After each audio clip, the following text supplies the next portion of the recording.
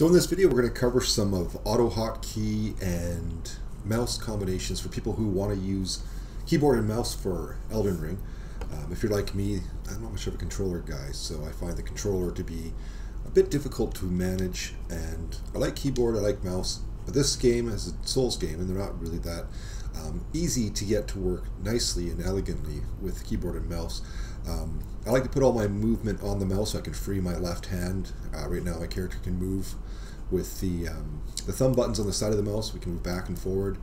I've used AutoHotKey so I can have even attack combos. Here's a parry followed up with a stab, so that works pretty good. You know, crouch and short attack, you know, a jump and light attack, jump and strong attack, so that's pretty nice in addition to just your regular attacks. And all these are done ergonomically on the keyboard, so Q, W, E, R, A, S, D, F, Z, X, C, V, so that's kind of my four-finger grid, and those are my priority keys. I like it when I can, you know, this is from playing a lot of different MMORPGs and things like that, like WoW and whatnot, where you kind of want to have everything very close to your hand, where your hand's not moving all over the keyboard and you're not stretching your fingers, so you have a quick response to an action that you want to perform. So with AutoHotKey it's kind of nice because you can create these kind of combos, and they do work really nicely with this character. With the mouse, in addition to that, you know, I have another keyword, I'll let the character run fast, so that's kind of nice. Popping a potion's very quick and easy. You know, that's on my Z key, X key for the FP potion, Shift C there so we can get torrent up. No more falling off torrent by accidentally hitting the left 3 stick, so that's been really nice. Very easy to dismount, and then C for crouch because, you know, that's just from other games. And then of course my V key is just to use, so when I walk around I can collect things and use things that I want. And then we get into shift keys, so we can just shift A and two-hand and one-hand and two-hand on the left side. Then we can do the shift S to do the same with the right hand side, and then shift D to toggle the left hand, and shift F to toggle the right hand. So all those kind of things are very nice with this setup. For the dodge, I have a few keys for dodge. Just the mouse wheel by rolling back. It kind of makes for a really nice bit of gameplay there, and that's just using delta to move the character back. So in combat, the other nice thing with dodge and this setup is, you know, you dodge in the direction that the character is facing in, so it makes for some very nice dodging. And all in all, you know, I'm still getting used to the rig because I set it up for controller, so I played for about 3 weeks with controller and finally just said I got to be able to get keyboard working with this. So we'll just walk up and poke this guy and do a parry. So there's the parry combo, you know, nice and easy.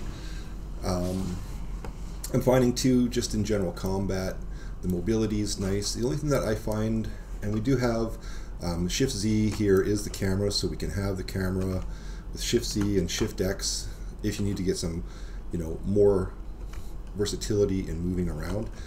And in a nutshell, that's kind of it. The other nice thing too is you have spell slots, so I'll have to get the you know, the spell key in. So if I hit 1, it'll automatically cast that spell. Hit 2, it'll switch over and cast and equip 2 automatically.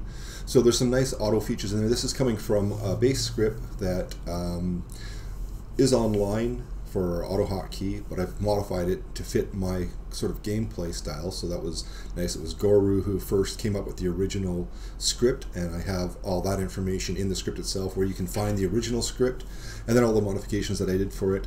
But this is, like I said, I mean, working with AutoHotKey has definitely made a big difference in options for what I like is just the idea of having some combos, you know, that are, you know, can be usable, they can be quick, just to get the timing down, like the dodge and short attack. You know, if there's any other kind of combos that I can come with, I have lots of availability with a combination of Shift, Control, and Alt with those. Q, W, E, R, A, S, D, F, and Z, X, C, V. And those are kind of my priority key zones for my gameplay. If I can try to get everything consolidated into that area, I just find it's very quick and easy, and it's also ergonomically set, so it's a much more comfortable gameplay. And that in a nutshell is what the offers for AutoHotKey.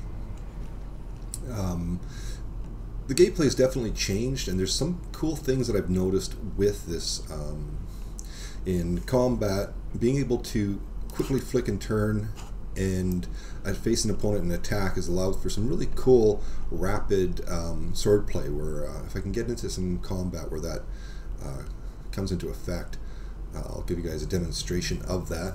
And the other thing too is this even mount combat, although I do find that the attacks are on the opposite side from my layout, so my F is doing it on the left side, which should be the right, but I mean, that can be tweaked and changed. It's still kind of a new setup, but we'll go fight this guy in the horse. The lock, like usual, I'm not a fan of the auto locking, so I try to use that minimally as much as I can, because as you know, when you rotate and turn, it's going to switch the auto lock onto, you know, things in the terrain in the world that may not necessarily be what you want it to be. So we'll get this combat kind of going. I'll get some mobility going here, but I got to take it off lock for it to be a bit more effective.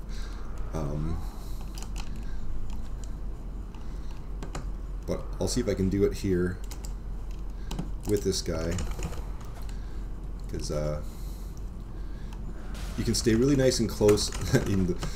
Really nice and close if he's running really fast. You know, you see I can stay right on point. Much more precision there with the control. So I like that part of it. So I'm seeing a lot of potential with this setup. You know, it's making it a lot more fun for me anyways, rather than using the console. So hopefully in sharing this, you know, those of you that miss your keyboard and mouse and had to go and get a controller like I did to play this game, I can go back to keyboard and mouse and have a bit more fun with the game. And who knows what else we can find for combo keys and things like that that just might fit in and make the gameplay a little bit more enjoyable.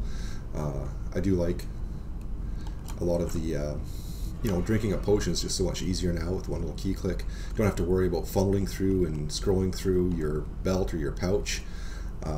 So definitely a lot of improvements. Let's see if we can get into a bit more of a heavier fight here with the encounter on this side.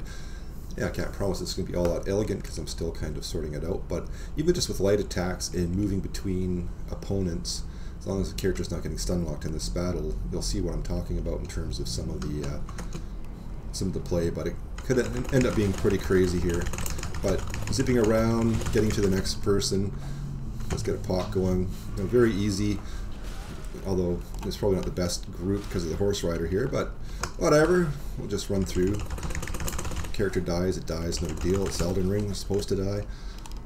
But, you know, flipping around and slipping to an next opponent, you know, I find a lot of that has been good, even though my sword's still like pretty much level 2, I think. It's not very big. But that's in a just kind of a lot more organic playthrough with it. You know, without that horse rider there, I've walked through some groups and just chopped them all down really quickly with even just the light attack. So there you have it. I'll have the download for the whole package. We'll get into the reserve keys. You can't bind the G key. The G key is going to be for your map. I don't recommend, unless you're okay with it, using the Q key for anything, because the Q key exits the map, but I still have my controller, so I just use the controller for the map, because the map navigation with mouse has always been a little bit off. And but you know, going into the menu system, getting out of the menu system, I just hit my controller button for that. Same thing with this menu system as well. Doesn't have to be that way, but I'm just using Q because I'm using it for my quick parry. It's just a hotkey that I don't want to prioritize for action, not so much things like the menu interface and stuff like that. So the link will be down below in the channel, as well as the download for that. And if you haven't worked with an ergonomic setup or move your movement keys over to a mouse, you might find that it's a lot nicer in your hand if you're still stuck in WASD where you're crunching your fingers up. You know, I find this style of gameplay where your hands relaxed and you have this setup so much more comfortable. And it's so much more comfortable than using a controller for me, because again, a controller, both arms are there and you're kind of hunching. So ergonomically, this really fits nice as well. So give it a try. Tell me what you like. Post your comments, you know, and feel free to subscribe to the channel. I'm going to be doing a few more fun things with Elden Ring. This is Mr. Brave Sir Robin, and you know, maybe we'll have some fun with that. I just like having fun with the game. Don't take it too serious. And I hope you guys are having fun with it as well. Have a nice day.